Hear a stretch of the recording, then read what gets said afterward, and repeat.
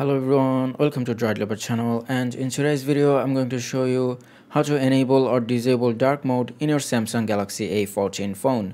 So what you have to do is swipe up from the bottom and then go to settings. From here go to display, and here you can see light mode and dark mode. Now from here all you need to do is just tap on dark mode to enable it. Now there is another method that you can use to enable or disable dark mode faster. So all you have to do is just swipe down from the top and then swipe down again, and in here look for dark mode. As you can see here, dark mode is here.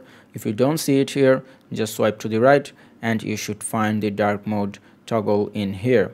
Now once you find it, you can just tap on it to enable dark mode or disable dark mode.